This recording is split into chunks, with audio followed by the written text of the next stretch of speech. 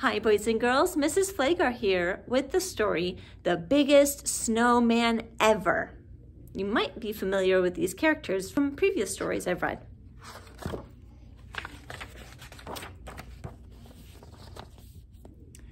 Once there were two mice who fell in love with the same snowman, and this is how it happened.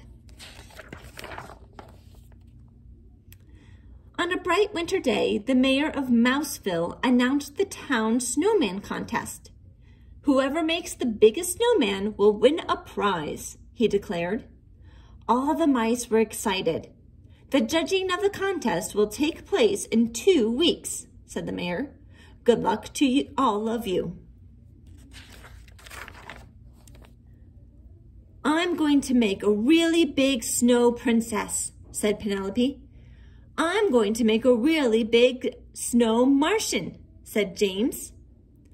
I'm going to make the biggest snowman ever, said Clayton, the house mouse. His friend Desmond, the field mouse, frowned. No, you're not. I'm going to make the biggest snowman ever. Oh, yeah? Said Clayton. Oh, yeah, said Desmond.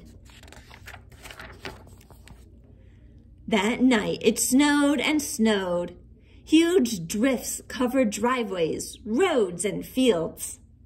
It was the perfect beginning for a snowman contest. In town, people began her snow princess and Penelope began her snow princess and James began his snow Martian. Out in the country, Clayton and Desmond began their snowmen. Clayton made a snowball and rolled it along the ground. The more he rolled it, the bigger it got. Before long, he had a large base for his snowman. Not far away, Desmond was doing the same thing.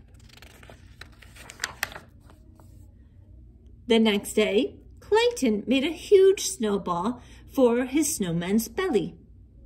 Not far away, Desmond did the same. That night, Clayton brought his dad out to see his snowman. Dad scratched his head. I don't know, son. It's going to be big, but I'm not sure if it will be the biggest. Clayton smiled up at him. I'm just getting started, he said. Dad whispered in his ear. If you want to work faster, use a wheelbarrow to carry the snow. A little later, Desmond brought out his Uncle Vernon. I don't know, said Vernon.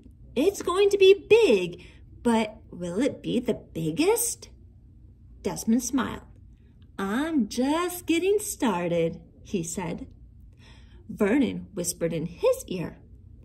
If you want to work faster, use a wheelbarrow to carry the snow. The next day, Clayton filled his wheelbarrow with snow. He piled the snow onto the snowman. Then he rolled another snowball for the snowman's head. Not far away, Desmond did the same. A few days later, Desmond ran into town to look at James' snow Martian and Penelope's snow princess. He said, all of our snow people are the same size. That afternoon, Clayton made the same discovery.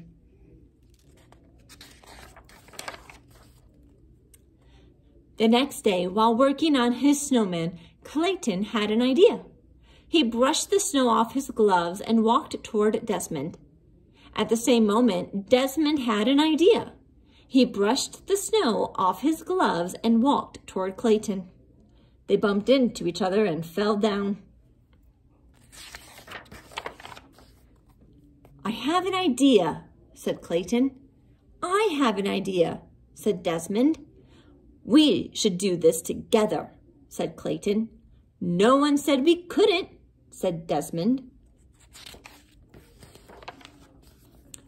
First, they rolled each part of Desmond's snowman over to the middle of the field.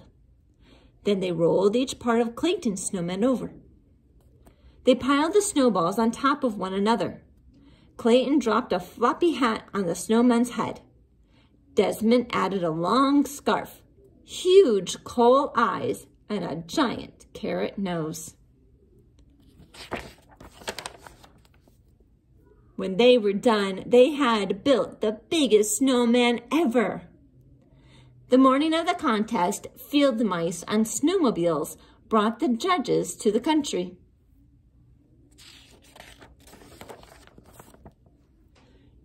"You both win the prize," said the mayor, handing Clayton and Desmond a large wedge of Swiss cheese. "Let the celebration begin." Everyone gathered to dance around the snowman, drink hot chocolate, and eat donuts. "We did it," said Clayton and Desmond, jumping up and down. "We did it together." I hope you boys and girls enjoyed the biggest snowman ever. They sure know how to work together to accomplish one big goal.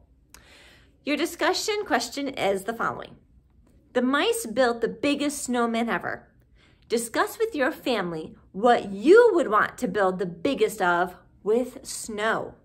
And why do you want to build that? Everyone might have different answers, and that's okay.